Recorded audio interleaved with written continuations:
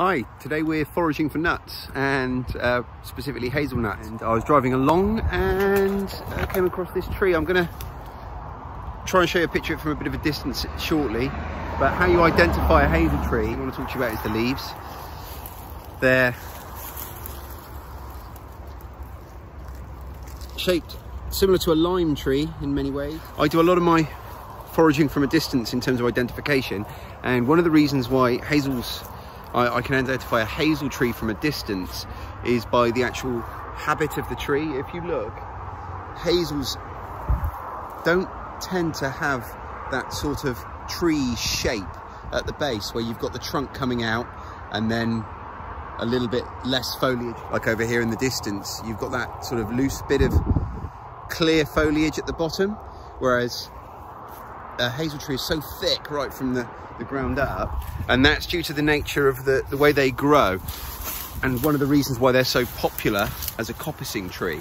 So if you look at the bottom here, you'll see there's not just a single trunk, but there's probably 50 or so trunks from this tree, and this tree won't have been coppiced. This is just how they grow naturally. So originally there would have been just one little whip, and then over time more and more sprout up, so they're really thick right from the base.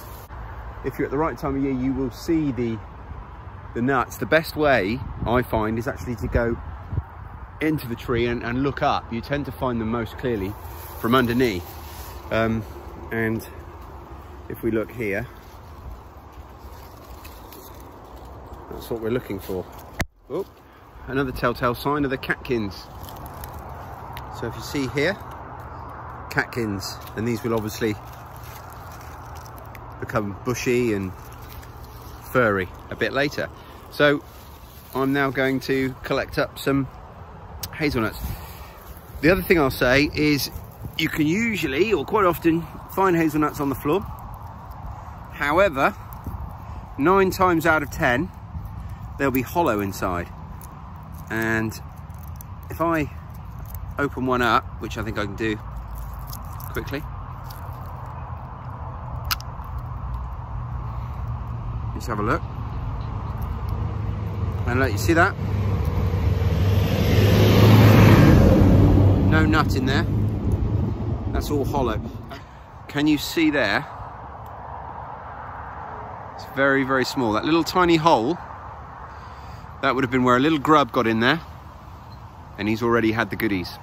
So there's nothing in there for us. But the ones on the tree, different story. So I always try and get them from the tree. I don't mind getting them a bit early. As soon as the papery casing, which is this bit, starts unfolding, as soon as that happens, they're edible. That doesn't mean you want to eat them straight away, but they are edible. So what I do is I pick them when they're a bit greener, get them off the tree before the grubs and squirrels have moved in. I dry them at home just in the airing cupboard, and then store them, and they'll keep for a good year once they're dried out. So that's hazelnuts.